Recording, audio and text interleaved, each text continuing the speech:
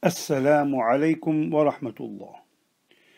Who would ever have thought that our world would instantly change so dramatically and so drastically?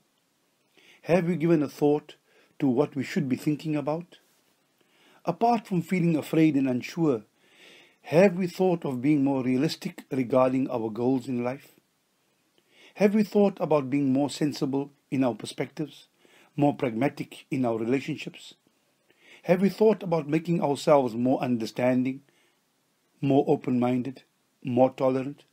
Have we thought about re-examining our priorities in life, reassessing our concept of success, and re-evaluating our paths to happiness?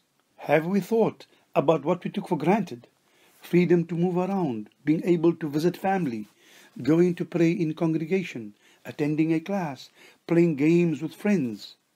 We have to be grateful for these seemingly little things. As the Prophet, peace be upon him, said, مَنْ لَمْ يَشْكُرِ الْقَلِيلِ لَمْ يَشْكُرِ الْكَثِيرِ.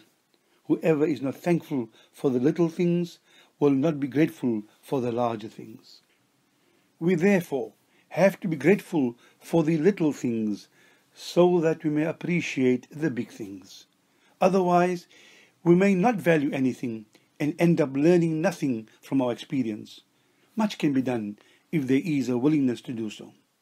Who would have thought that when crises occur, it will become an opportunity to realize that in times of sickness we can heal, in times of fear we can be brave, in times of uncertainty we can create reassurances, and in times of physical isolation from people we can deepen our spiritual connection with Allah. Shukran. Wassalamu alaikum wa rahmatullah.